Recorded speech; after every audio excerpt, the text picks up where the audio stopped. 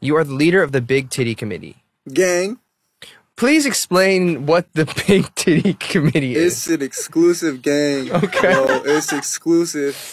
So I did a V Live one time. And they were and then a fan asked me on V Live, where do you like to work out the most? And I was just like, either my back or my chest, because a man's got to keep his titties big.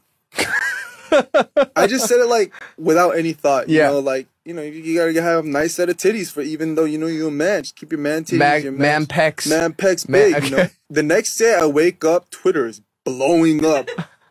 Big man titty gang, big man titty committee. He's the titty guy.